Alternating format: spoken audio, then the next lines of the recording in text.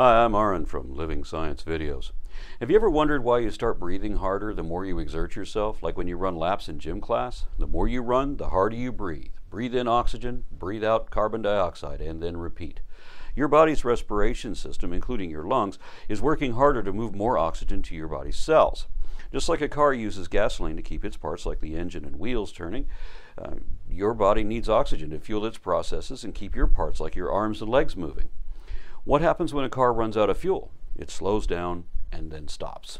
You also need to slow down and become tired when you use a lot of energy until your body can produce more energy.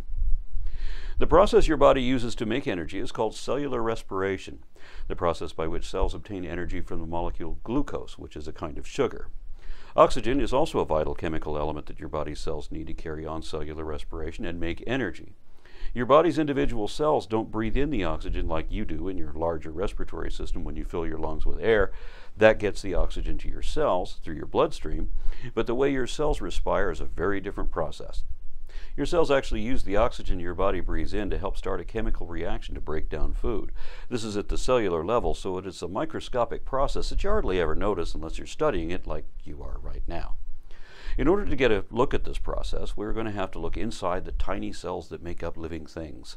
In another video, we talked about mitochondria, an organelle inside the cell. Mitochondria are often called the powerhouse of the cell because they produce energy for the cells and thus the tissues that make up the organs of your body. But first, your cells need to break down glucose and other molecules from food in the presence of oxygen. This first stage is called glycolysis because glucose molecules are broken down into your cell cytoplasm. A small amount of energy is produced when this happens. Then in the second stage, these smaller molecules are broken down in the mitochondria. Cells that use a lot of energy, like muscle cells, have many mitochondria to provide them with the energy they need to spend. The mitochondria produces much more energy than is produced in the cytoplasm. Despite what is known even in modern times about cellular respiration, many people thought that body fat, or triglycerides, were lost by being converted to another form of energy, like heat. Others thought that fat could be directly converted into muscle.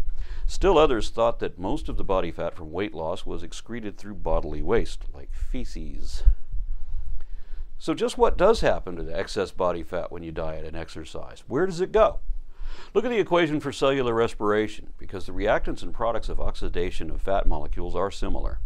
Body fat is lost through a reaction with oxygen, and the process also produces carbon dioxide and water. More than 80% of weight loss comes from breathing out the byproduct of carbon dioxide, the rest of which is water excreted through the body through other fluids such as sweat and urine. Something to think about the next time an aerobic activity such as a treadmill gets you huffing and puffing at the gym. Your body's chemical processes are a fascinating mixture of elements and compounds, whether solid, liquid, or gases. Lack of the element oxygen can even result in death from suffocation. Luckily, a healthy body obtains the elements it needs by eating, drinking, and breathing. Plants, algae, and cyanobacteria do things a bit differently than most of us heterotrophs, organisms that have to consume other organisms in order to survive. Plants make their own food automatically with the help of the sun, and therefore are autotrophs.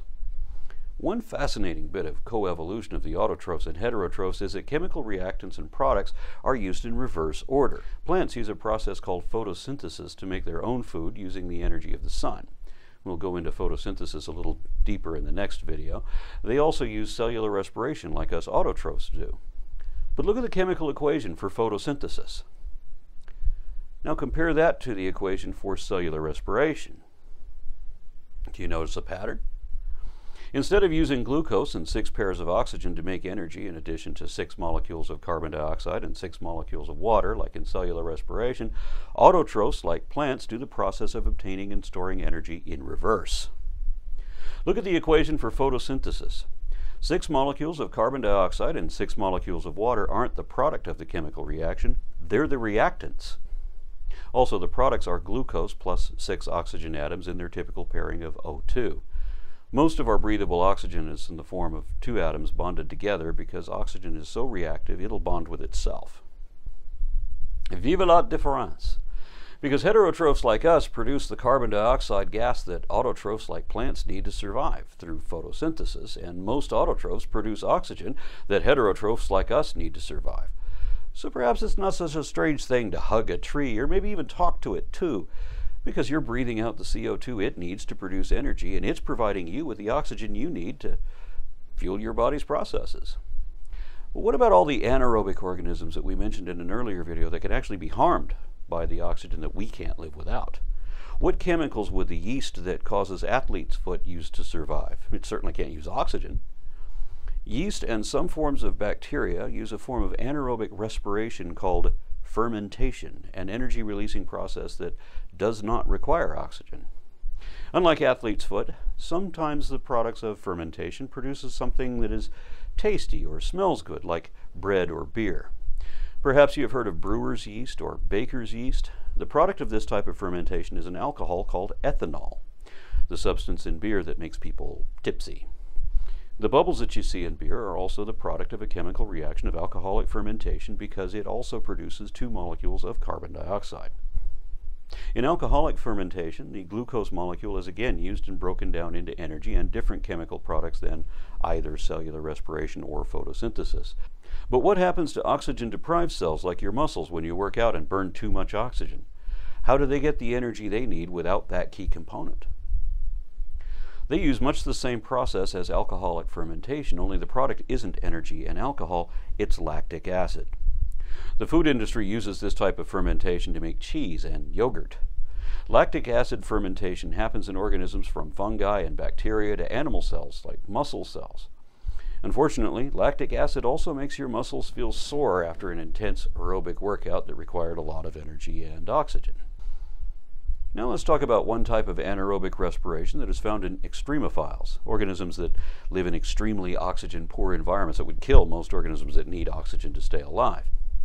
Many microbes in the domain Archaea use anaerobic respiration to produce energy because they live in environments like hot springs or hydrothermal vents and down in the Earth's crust, places where there's little or no oxygen. Rather than lactic acid or ethanol, they produce a gas called methane.